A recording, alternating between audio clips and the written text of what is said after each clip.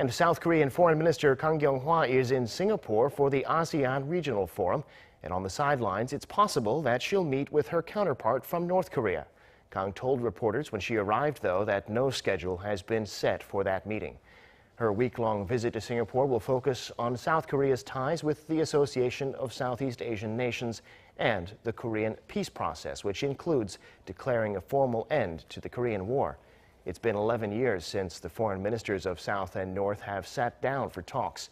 There's also the possibility of trilateral talks with the U.S., since Secretary of State Mike Pompeo will be in Singapore at the same time.